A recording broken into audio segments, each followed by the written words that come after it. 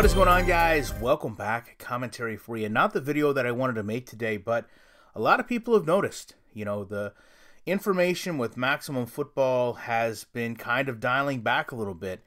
And interestingly enough, I don't have Twitter, but I reached out to Mike McFadden. Me and Mike have had a number of conversations now. Genuinely great guy. Someone I can tell you that I didn't know directly, despite the fact we've been in the community together for 15 years, right? Never had an interaction with him. Only knew him through what others said about him. And I gotta say, fantastic guy. Believe 100% that he is the right person for whatever project is put in front of him. And I gotta tell you, after talking to him, and we turned a 30-minute conversation to about a 2.5-hour conversation about our love for football, sports, and life, I really thought that there was no better person for Maximum Football. And he was going to be the person that led this team and this game to where it needed to be.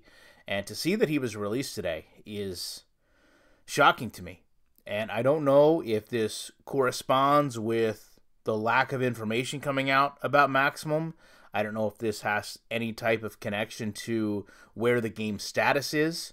But I do know, in all reality, there's been a lot of questions. There's not been a lot of answers.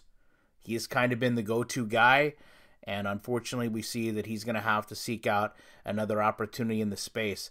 I'm still excited about the game. I still think that there's a lot of promise there. I think there's a lot of people that want the game to do well. I think a lot of the choices they've made, although not all agree with them, I believe are in the best interest of the game. I think the free option, I think the engine they're using, I think the gaming company they've selected, I like a lot of things they do.